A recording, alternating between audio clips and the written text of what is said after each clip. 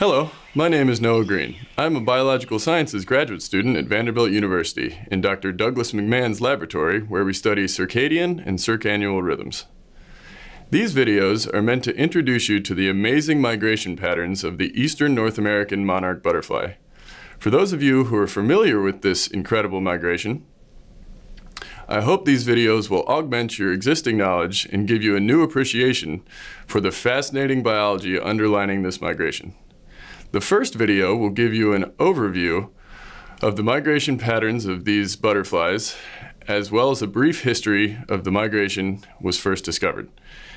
The challenges these animals face due to extraordinary distances they travel, as well as the threats that human interference proposes to these butterflies.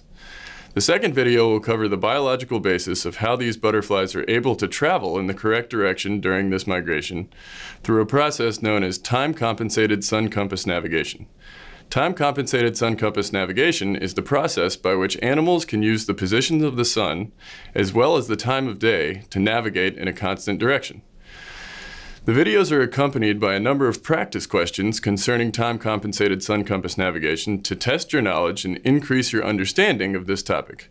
To complement these questions, we have also created an interactive diagram in which you are able to change the parameters involved in the type of navigation and therefore gain a fuller understanding of how misnavigation events can occur. Now, enough introduction, let's get to some science.